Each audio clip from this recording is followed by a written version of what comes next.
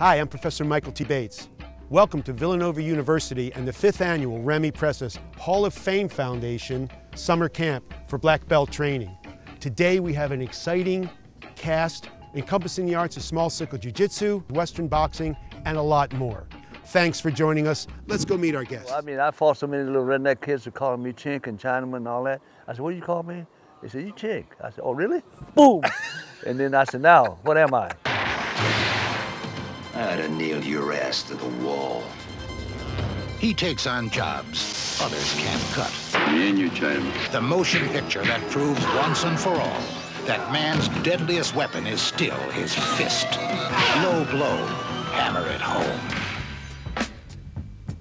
Brother Fong, I know people looking at this are going to be amazed that you're 87 years old. You were born in 1928. Yeah.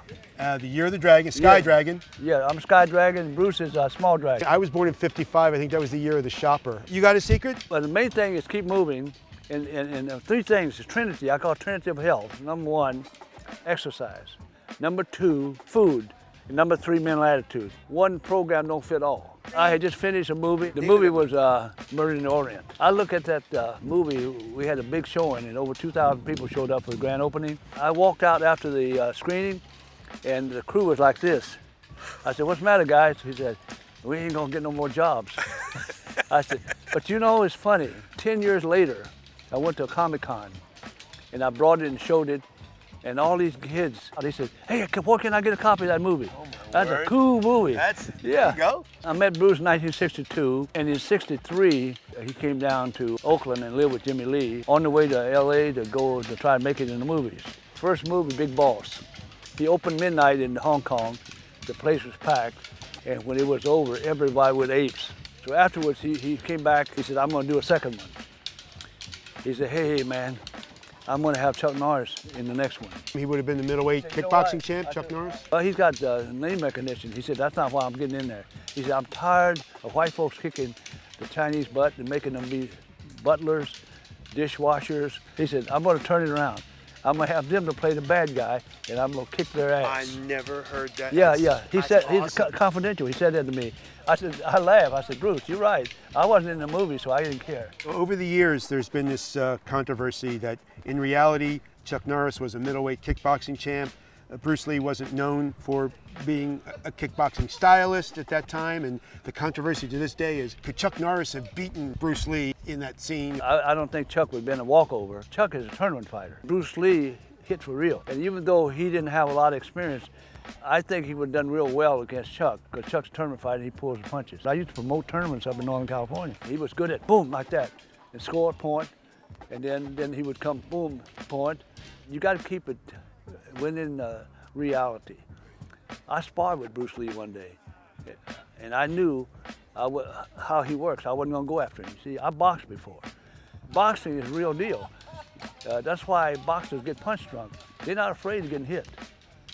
See, you take some of these martial arts guys that never got in a fight, they skirmish. Yeah. But the tournament stuff don't do it. It just teaches you timing, a little bit of timing.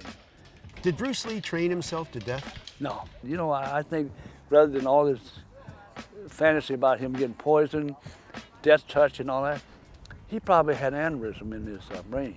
He probably had a brain he was born with. It was very thin and weak, and at the wrong time, it burst. He had a serious stroke. Yeah. Yeah. And didn't resolve it to you, because they tried and give him that pill, and it didn't work, because he had a bad headache. Yeah. If they poisoned him, he would have had a headache after the pill. He just died natural death. Well, we'll leave it at that. Yeah, yeah. And Thank you again. Yeah, you're welcome. Brother Fong. Yeah, you're welcome. Brother Fong. Small Circle Jujitsu, you know, is actually kind of misnamed, and my father knew it. If you want to keep someone from escaping, you take away the space. So if you tighten it up, it gives them less opportunity to escape. But really, Small Circle Jiu-Jitsu is a tightening circle. Like you think about a funnel as it tightens up, as it's spinning down. When my father was younger, he was being challenged by this one chap at work all the time, man, just always putting him up. My dad put the boxing gloves on him and beat him so bad he put him in the hospital. That hurt my father deeply inside, because he was a very humane man. He created Small Circle Jiu-Jitsu with the idea not how much you hurt the person, how little you have to hurt them and still control them. Then when he moved from Hawaii, even there he was getting a lot of shtick from the judo people. I mean, they were actually grandstand laughing at him. A boy and I was humiliated. We all sat in the bleachers, all the teachers, and they all turned and faced me. They're laughing at me right in front of my face. So I said, I'm gonna come back again. I said this to myself. And this time I won't come back until I can beat you folks. And when I think of small circle jiu-jitsu, I almost think of like a fine watchmaker, the craftsmanship and the attention to detail, which makes small circle different from a lot of systems of jiu-jitsu, certainly world apart from judo. Then let's look at it. Police like it.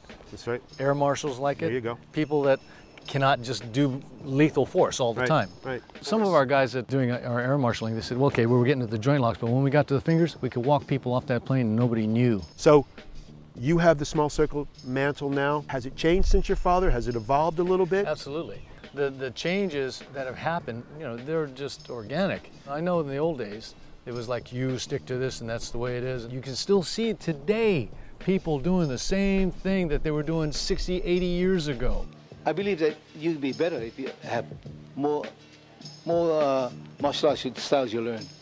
Because everyone has something that you can use, but like I told Bruce Lee, you don't have to be a black belt in every art to learn everything. To me, the original rebel would have been Bruce Lee. Your father had a unique relationship with him. I mean, he told me, this is Bruce, yeah, Bruce, you're coming over, yeah, stop and get some rice and tea. Yeah, we were heading through Seattle, and I think it was Dr. Jane Lee goes, you got to meet this guy. So we went to this Chinese church, and we filed downstairs, and there was Bruce doing his thing, and Dad was like, whoa, this guy's good. Yeah. Then he moved down to Oakland to live with Jimmy Lee about a year later, and stayed there for a couple of years, and he used to come over for 2 years training with my father. You know, so it was quite cool. I have witnessed your late father shake your hand. It's okay. Let's make a pinky swear. Give me a pinky swear. I've been there. We're just going to shake hands. All right. You have never lived to have seen his father shake his hand, and next thing Leon knows, oh dear, he's up.